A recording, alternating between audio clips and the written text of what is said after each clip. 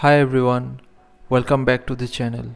Today in this video we will see how you can fix the wmic error which is not recognized as an internal or external command. Simply type this command line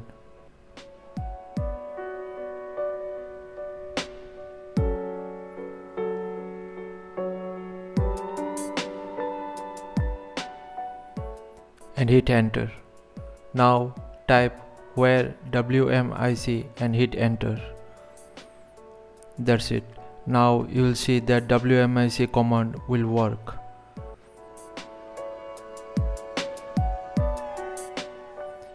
But this will work only for the current session. If you close the command prompt window and run command prompt again and type wmic, it will yield the same error.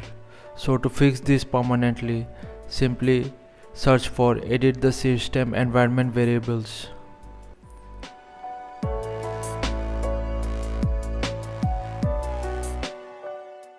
Now click on new here. In the variable name type path and in the variable below simply type this.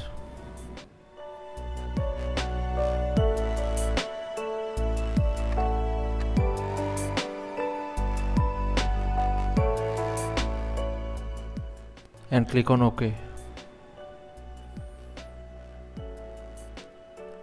That's it. Now whenever you use the command wmic, it will not yield any error.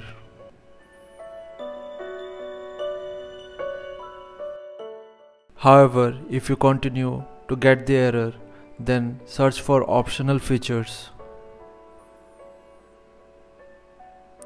Then from here click on view features. In the search box type wmic, select the option, click on next and click on add. Now wait for it to download and get added. After this, try with the steps as shown earlier. So thanks for watching. Please feel free to subscribe and support the channel. Thank you.